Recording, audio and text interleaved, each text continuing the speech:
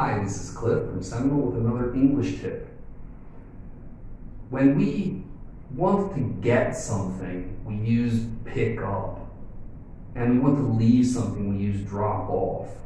Now, normally these phrasal verbs are used when we're talking about our car.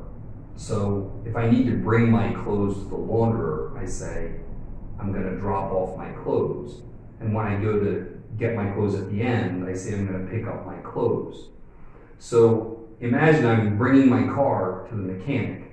I have to drop off my car at the mechanic, but I need to pick it up at 3 p.m. Thanks. See you next time.